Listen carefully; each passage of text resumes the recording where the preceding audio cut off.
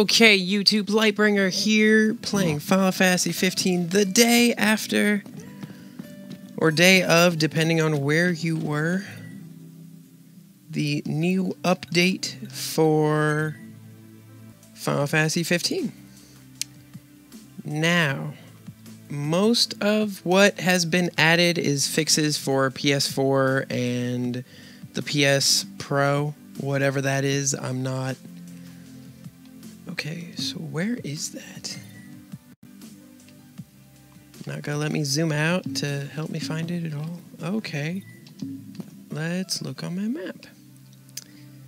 Okay, so it's somewhere over here, maybe? Maybe? And that's all well and good. One of the biggest changes for people that are just playing the game passively is the new level cap has gone from 99 to 120, which, for those of you who have played the game for a while, which, whoop.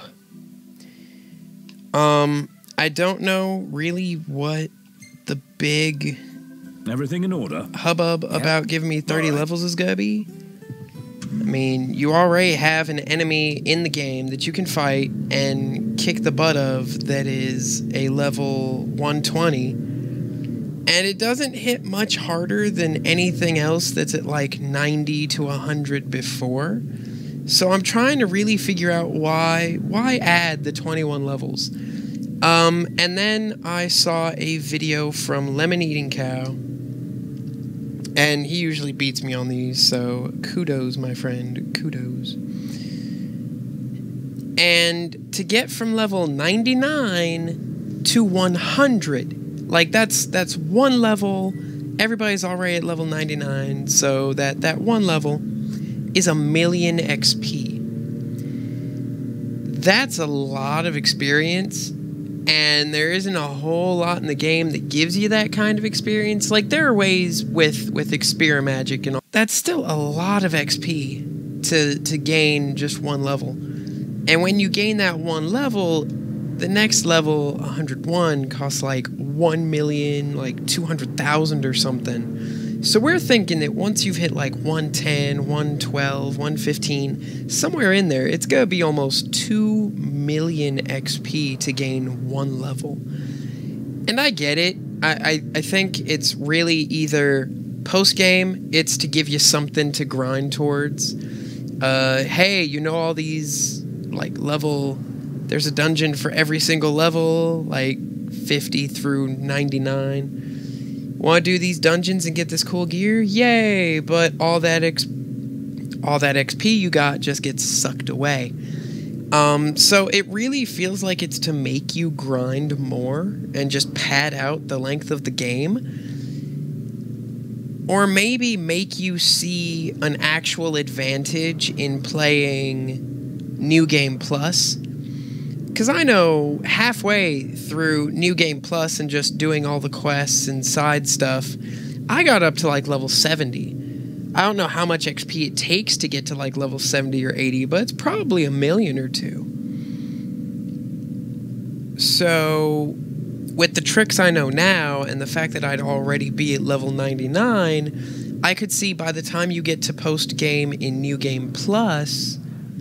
you being, again, at, like,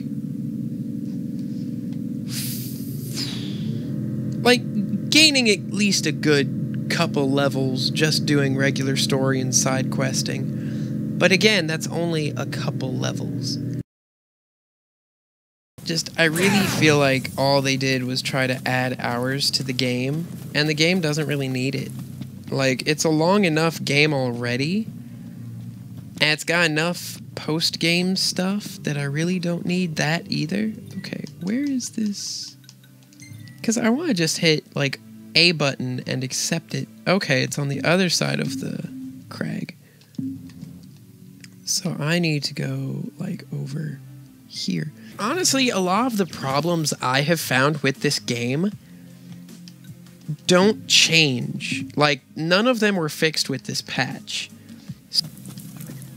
if you've been following me or you haven't been following me,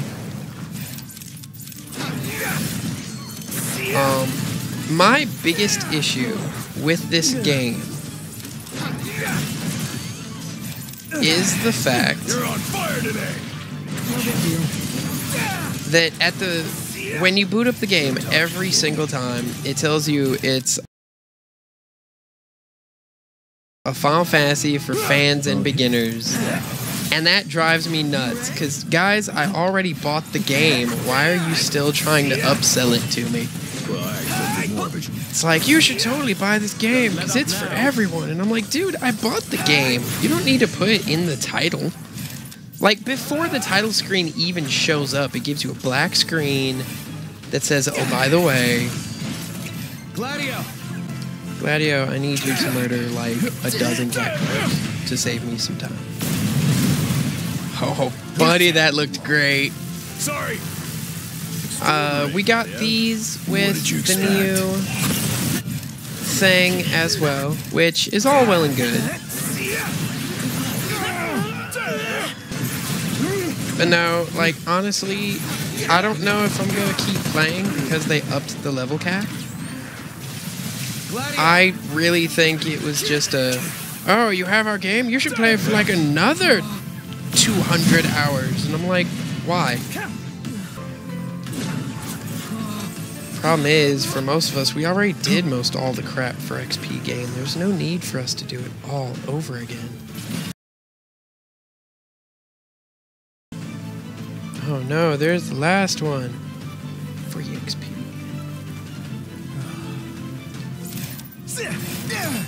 Death. Two options: kill or be.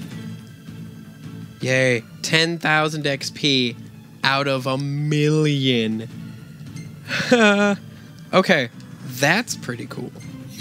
Because that could take me a good hour to get. And some Oracle Ascension coins. That was a close one. Too close for comfort. I'm comfortable just being alive. I know some of you will be like, why don't you give like all the HP items to Noctis? Because, no offense, his defense is the highest in my group. If something one-shots him, it's not because he had low HP, it's because the enemies are usually meant to one-shot. God, I hate those. Come out of a level 10 dungeon and fight one of these, and you will hate them as much as I do. Done in a minute. Time to spare. Just murder it. Murder it faster. Now I kill them whenever Done I with see this them. riffraff. Hey, Oracle Ascension coin. Knocked another one So out. if I find it out in the wild, it gives me an Oracle Ascension coin. If I just kill 100 of them, I get nothing. That seems unfair. Wah. And then you can do this again, and again, and again, and again. So, I mean, I gained roughly, what, 300...